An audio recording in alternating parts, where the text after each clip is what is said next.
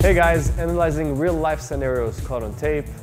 We're going to go over all the scenarios. We showed you 4 scenarios. Let's start with the first one. Our first scenario takes place in a jail when a security guard comes to a prisoner. The prisoner stands up, punching the security guard, then bear hugging him and putting him on the ground. We talked about the concept that we don't want to get to the ground, and if someone bear hugs you, you could use your hands, you could sprawl to change your central weight. So he's not able to put you on the ground. We showed you step by step how to use those thumbs to his eyes, how to change your central weight with a sprawl.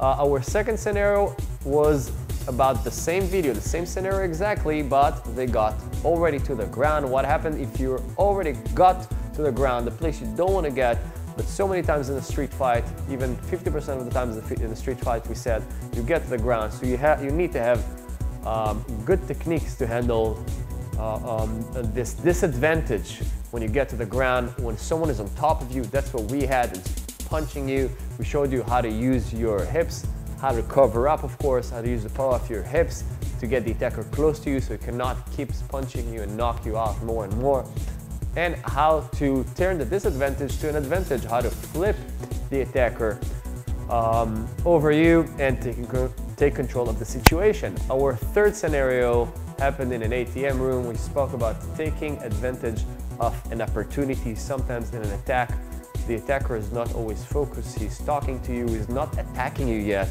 and using an attack. Sometimes the best defense, as we said, is a good attack. So we showed there a scenario that happened in an ATM. We talked about, of course, if you're getting robbed, the best thing is to give your money. We're not going to educate you about it, but if you do have an immediate life danger and you have an opportunity, use it to go with sharp and direct and precise attacks towards weak spots, so you cancel the plans of the attacker. If an attacker is planning on punching you, robbing you, and you know how to attack, how to surprise him, you might cancel his all plans. Our fourth scenario was domestic assault, when a guy runs after a woman and is abusing her. They get into a store and he keeps abusing, punching her and attacking her.